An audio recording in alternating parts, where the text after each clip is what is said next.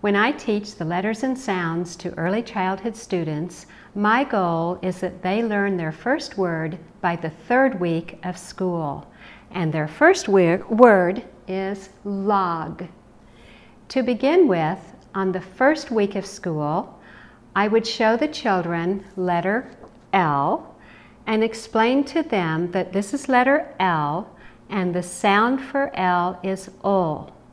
Then I would show them a picture of a lion, and I would say the lion will help us remember the ul sound.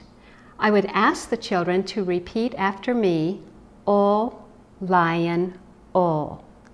We would continue to do this each day of the week. The beginning of the 2nd week, I would tell the students we are going to learn a new letter, and that new letter is O.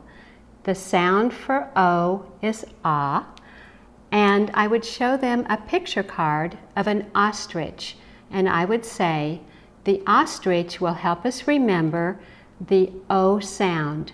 I would ask them to repeat ah, ostrich, ah. We would continue to review this each day of the week along with ul, lion, ul. At the beginning of the 3rd week of school, I would say to the students we are going to learn a new letter, and that new letter is G. The sound for G is G. And then I would show them the picture card of a goat, and I would explain that the goat will help us remember the G sound. I would ask the students to repeat after me, G, goat, G. And just as I did with the other letters, we would review each day ul, lion, ul, and ah, ostrich, ah.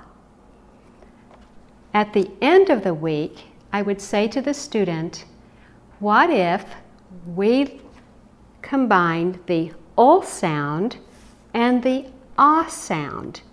What would we have? Ul, ah, ul, ah.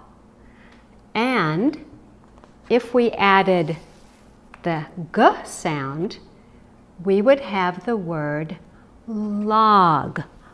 Ul, ah, g, log. And they would have their very first word.